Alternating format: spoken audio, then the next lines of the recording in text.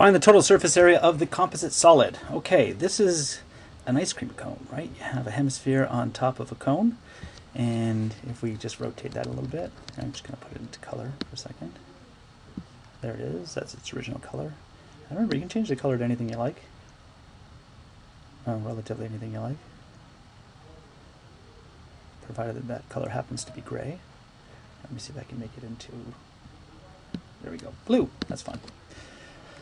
Okay, so we can see the radius is 1.5 centimeters, and the height is 2.54, we can see, and right here we can see the slant height. I'm just going to turn the color off for a second, see if we can see that a bit better. 2.95.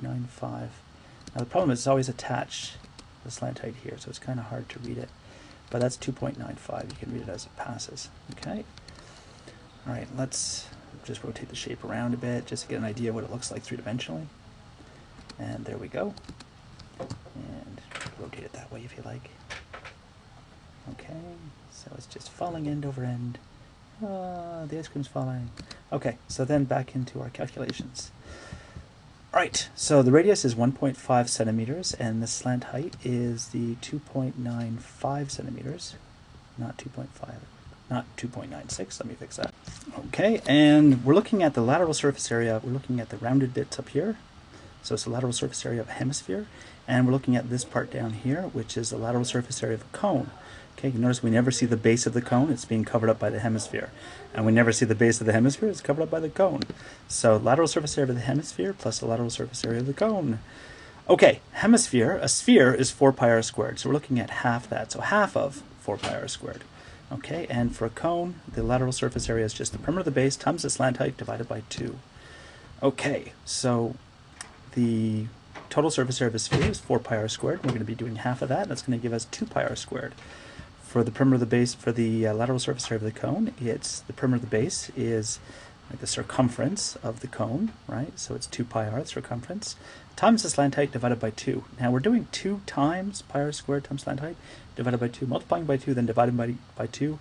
We can just cancel those 2's, right? You're going to multiply by 2 and then half it, you're back to square 1. So we have pi r squared times slant height. Okay, so here's our final version of the formula all worked down.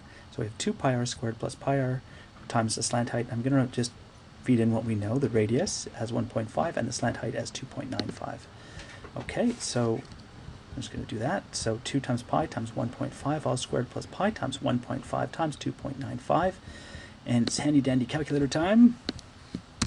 So we have 2 times pi times 1.5 squared plus pi times the 1.5 times 2.95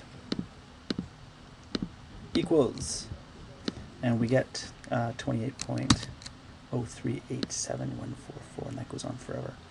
Okay, so I'm just going to round that to what I did is I rounded it off to about the 4th decimal place. So the 4 tells the 1 to stay 1, and there we go. So the 5th decimal place.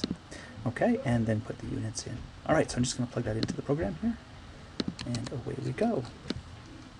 Like that, centimeters squared. Don't forget your units, and yay! All right, and that's it for a composite solid made of a hemisphere and a cone. Finding the total surface area. Have a good day.